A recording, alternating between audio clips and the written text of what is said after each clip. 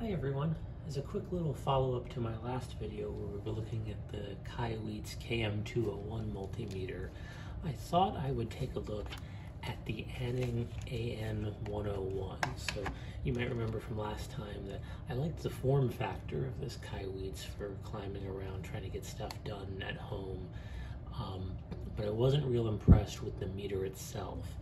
So I was thinking, I've seen some pictures online. The AN101 has been around for quite a while, I think over a decade, and some teardown photos from back in the day do show it having both a PTC and a MOV for input protection.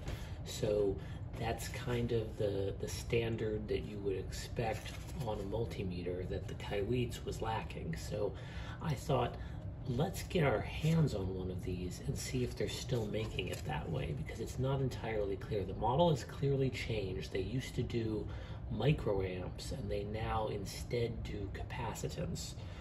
So this multimeter does not measure microamps, which might be a problem if you're doing fine electronics work or certain furnace related work.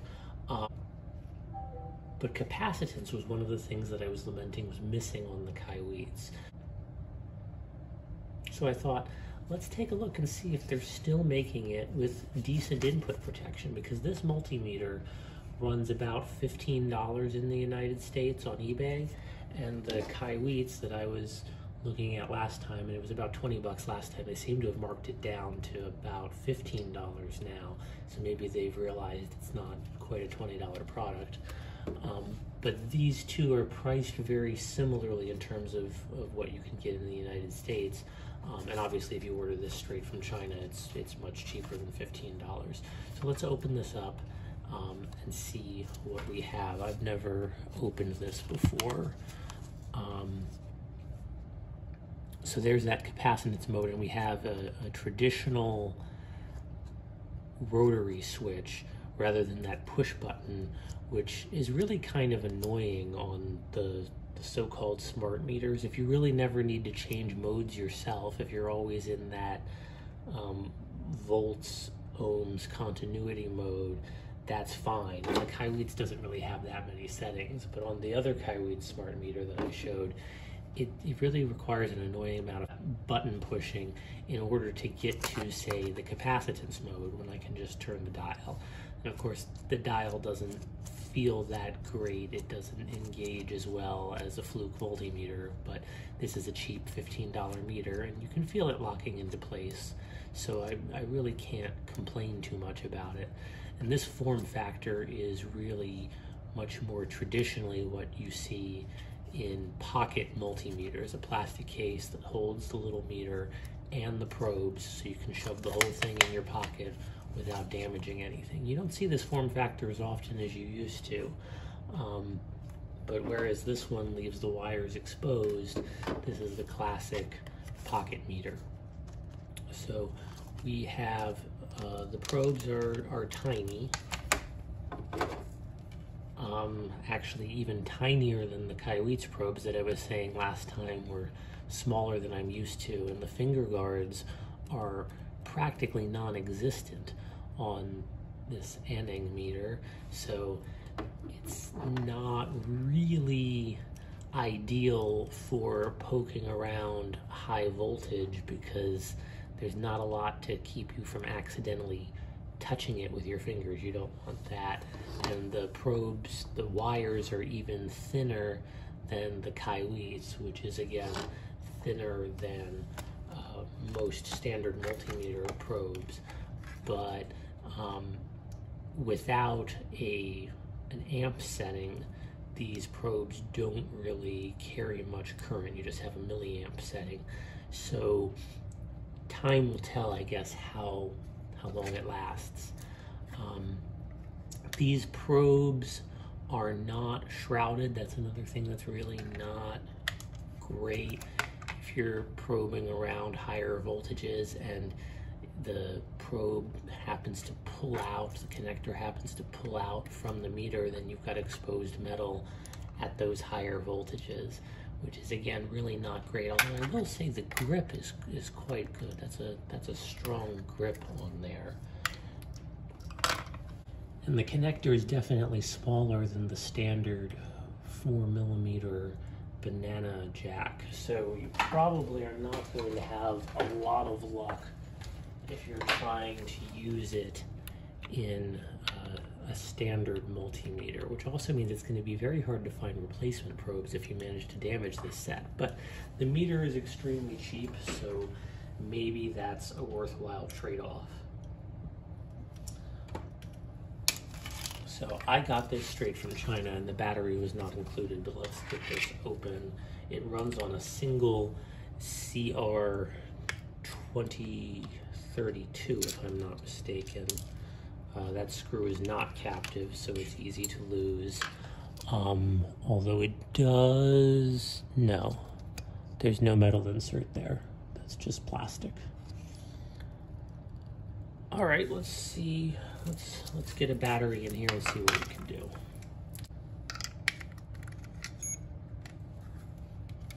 Oh, it turned on because I had it.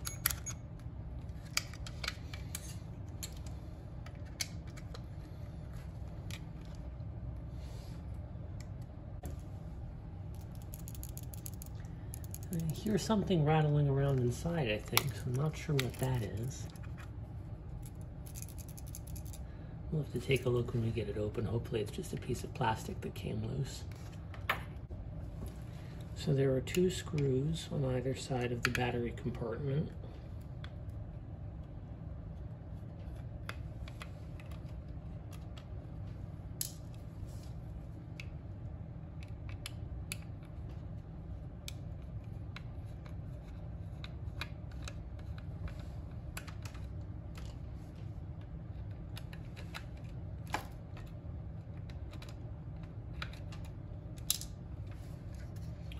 And the back just popped off quite easily. And that's not the same teardown image I've seen in other places. So we do have a PTC here. That's good. I'm not seeing a mauve though.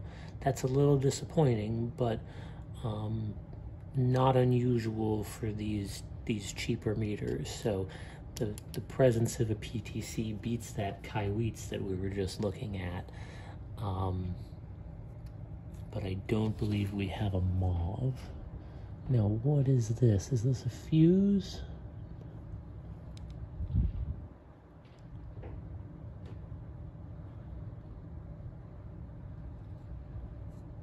And there's not a whole lot going on in here beyond that input protection. It would be interesting to know what integrated circuit they've got under this blob. It's got 11 connectors, 11 pads on each side, so that might narrow it down. I'll see if I can find anything online to narrow it down, and if you have any ideas, leave a comment below. Whatever chip it is, it's clearly doing all of the readings and the display, so that integrated circuit can do capacitance, unlike the classical ICL 7106. But there's not a lot of components in here. That, of course, is the buzzer.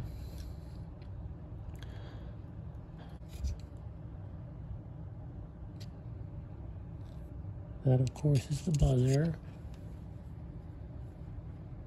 I'm not... And I think this is the debris that was rattling around inside, making that sound. That looks like it's conductive, so that's not great. That could have come into contact with something and made sparks fly if I had been probing higher voltage at the time. So I'm glad I got that open. I suppose you could always just solder in new connectors on these 2 points if you really wanted to replace your probes. It looks like some diodes were omitted. I hope that's not anything important. A bunch of pads over here that are being omitted also. Not a whole lot going on in here. And so I wouldn't really trust this to be a Cat 3 device, but for Cat 2 work, you could do worse.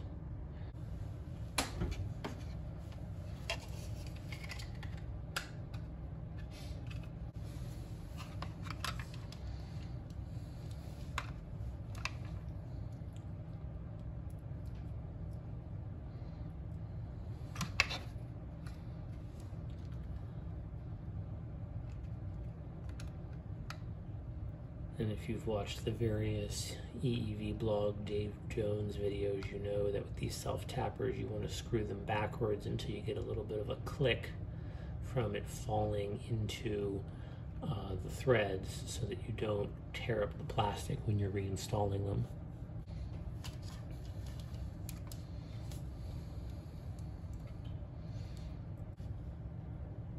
And of course, it's just a matter of time before the one on the battery compartment fails. You could probably screw in a bigger self-tapping screw at that point.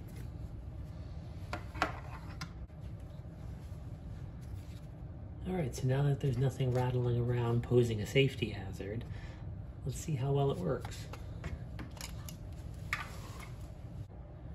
And a neat little trick with this case is it has a little kickstand that folds out.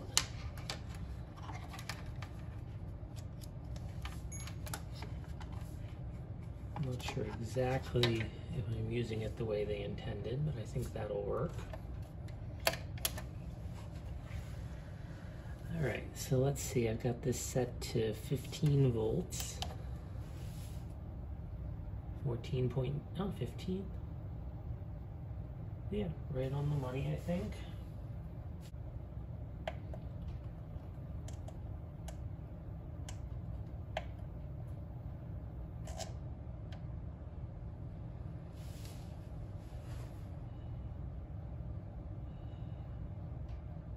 There's 3.5 volts, that looks good, and this power supply may not be perfectly accurate to the last digit, but that's good enough. And there's a capacitor in this power supply, so that's why you see both of these counting down. It's not necessarily the meter being that slow. 0.524.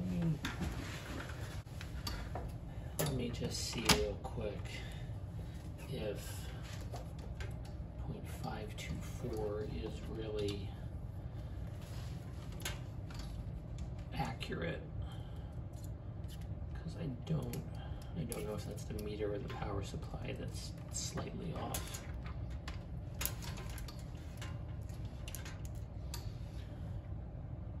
Yeah, 0.523 on the fluke. So this meter seems to be spot on for DC voltage.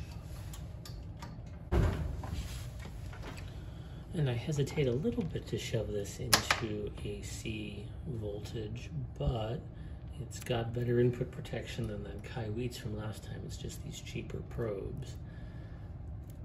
122.3, that sounds right on the money.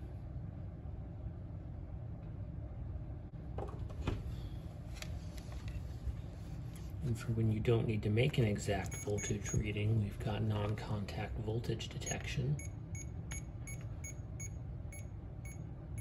It looks like it also shows 2 different levels, one if you're close. Oh, 4 different levels, depending on how close you are to the hot wire. The beeping is not terribly loud, which might be a problem in a noisy environment, but of course you can look at the display and those dashes show you it. It also beeps every time you change setting, which sometimes I find annoying, but at least this one is not very loud. And this one measures frequency. You don't always get that on the cheap meters. So let's see, with that same 60 Hertz AC, 60 Hertz.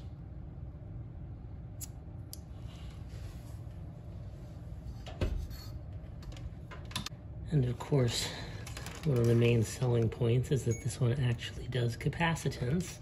So let's see how it does on this 47 microfarad capacitor.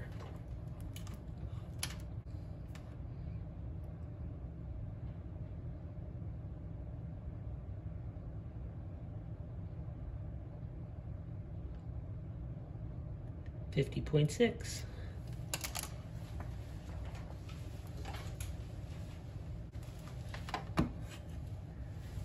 And on the fluke,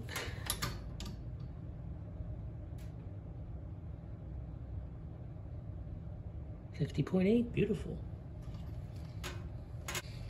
And here's one of those tiny little ceramic capacitors that my fluke can't even measure because this particular fluke is intended for electrical work, so not for tiny little capacitances. So I get 0 nanofarads on the fluke. And let's see, bearing in mind that this is showing me 7 nanofarads even with nothing connected.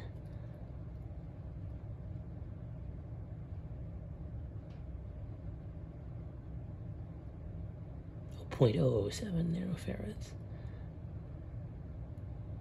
So I get about 20, 19, 18 picofarads. So it recognizes that there's definitely a capacitance here, which is something that I couldn't test on my fluke, and that's kind of nice. Picofarad resolution. Oh, and if you hold down the select button, it does do a relative measurement, so there is a way to zero it out. That's good to know. No backlight as far as I can tell, but on the whole, I think I feel slightly better about this meter than I did about the Kaiweets, which didn't have input protection that seemed very impressive. They both claim 300 volts Cat 3 and 600 volts Cat 2. In both cases, I would stay away from Cat 3 work, stay out of your breaker box with these cheap little meters. But for Cat 2 work, I think I would sooner trust this one, and you get capacitance. So, you know, if you need a cheap little meter, if you really only have 15 bucks or less to spend on a multimeter for knocking around the house and trying to repair stuff, I think this one has to be the winner. Now, of course, the innards could change at any time. And as I said, there was a previous version that instead of capacitance, it had microamps. So it's kind of annoying that this is sold under the AN101 name, although that doesn't seem to be written on here anywhere, because there have been at least 2 different versions of the AN101 floating around. They could have called it a 102 or a 101A. Now that I think about it, I suppose this kickstand folds around onto the back so you can keep the multimeter in the case. And then an advantage of keeping it in the case is that this plastic prevents the meter's probe plugs from coming out and exposing the metal that I was talking about earlier. And of course, I keep saying that I don't really use this channel for product reviews, but I saw this and I thought, well, if the Kaiweets is not to my liking, let's find something that is. I think I have to declare this one to be the winner for dirt cheap around the house meters. In fact, I think I might have to give this the award for the cheapest meter that might actually be worth buying. Of course, if you're just doing fine electronics work at low voltage, low energy, where you don't care too much about input protection, you probably would prefer the AN8008. But for handy person sort of work around the house and for something that fits easily into your pocket, I think this one is the winner. So if you enjoyed this video, please give it a thumbs up. Thanks.